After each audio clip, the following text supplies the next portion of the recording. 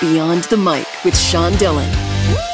We're joined on the star line by the Colorado Kid. You can hear the R&B sensation on Season 20 of NBC's The Voice. We welcome Devan Blake Jones. Hi, how's it going?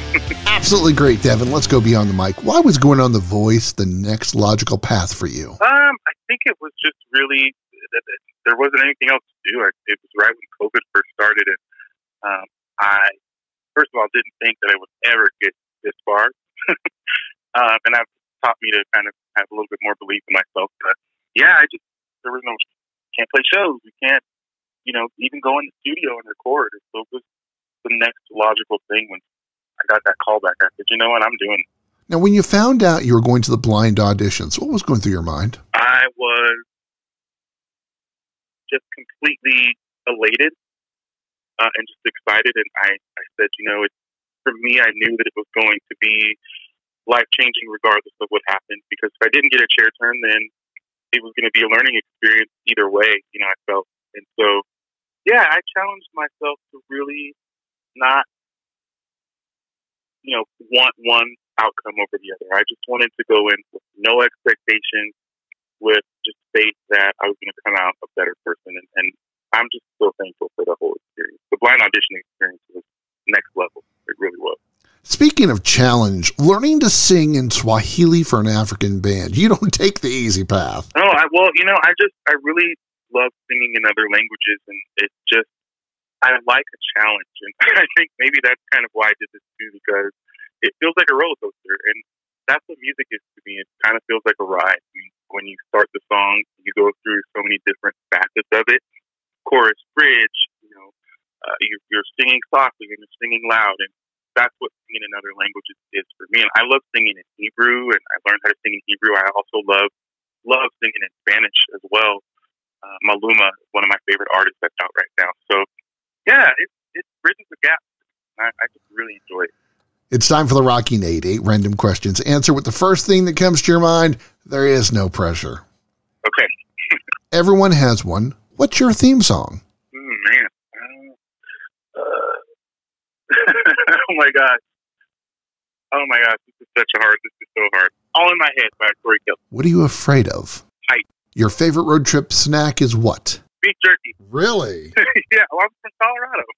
What's the nickname your mom calls you? Bru-man, because I grew up and I was obsessed with Punky Brewster when I was a kid.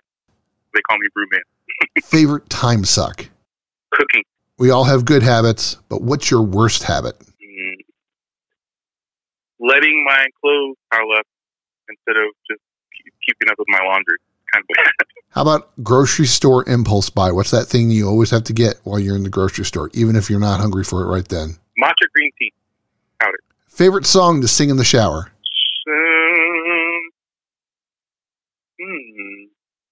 Gangstas Paradise. Now, which coach did you want to have them turn their chair when you were in the blind audition? Kelly Clarkson.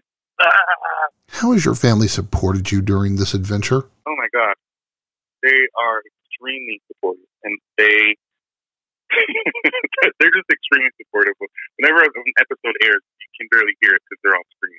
What was going through your mind after you lost the battle? I just was preparing myself to go home and go do a bunch of interviews, and just was really uplifting myself, saying, it's okay, you did well, you did the best you could, and this is an awesome experience. And I was trying to keep it positive. And that slow walk off the stage, and then nearly just when you could possibly be at the very end, and then Nick saves you.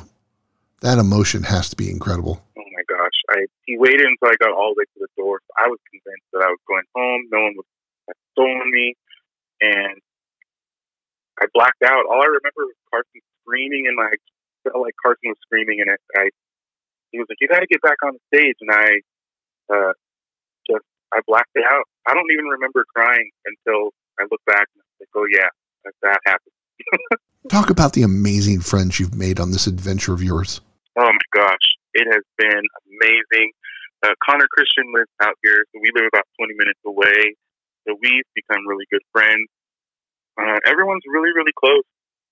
You spend so much time together, and you're trapped away and locked up in a hotel for months. And so these people are family for life. No one understand what you went through, except for the people that are there with you. And so it kind of feels like summer camp when you're a kid. That's kind of what it reminds me of.